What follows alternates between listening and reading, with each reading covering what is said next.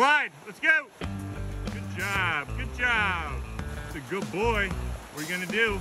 There he is. Clyde is doing so well. He's really one of the dogs. They've all thrived, you know, they've all just come so far. They've come such a long way since I've brought them to the sanctuary. But Clyde was one that, I wouldn't say I had my doubts, but Clyde was definitely one that I was like, man, I hope I can do it, you know? Just from not only everything that he's been through, but from what his foster parents told me, how he was just always escaping. He's an escape artist. This is also This is all to keep him in my kitchen when he's not sedated. Mom, tell him the first night that he got out of the kitchen. He walked up on top of things. Hold on. Stuck. There we go.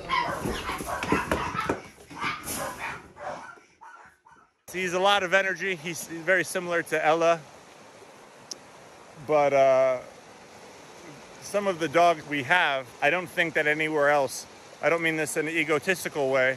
I really believe, I don't think that unless it was another sanctuary like this, I don't think they would have done well in any sort of apartment or a home or anything like that. And Clyde, Ella, these types of dogs, Xena, they're definitely that type where they need the freedom, you know, to be the wolves that they are in their hearts.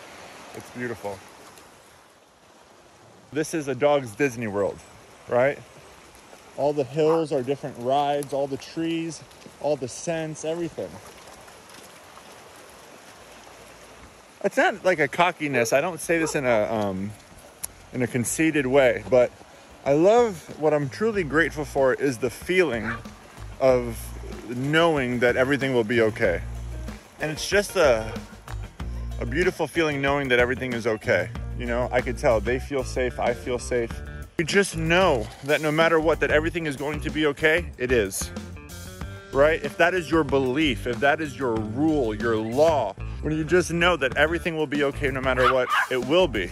Maybe not right away, but it will be.